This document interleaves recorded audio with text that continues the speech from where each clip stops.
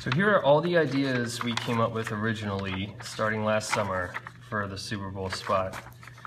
And generally, the way it works is in the beginning, you have a lot of ideas, and 95% of them are bad. Inevitably, you reach a point where you hit a wall creatively.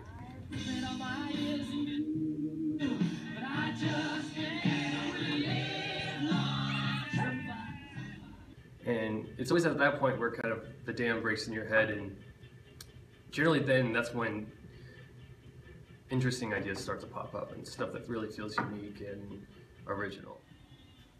Somebody, anybody find me? Somebody to Singing Sheep, which is kind of the last thing in my notebook here. And the rest was history.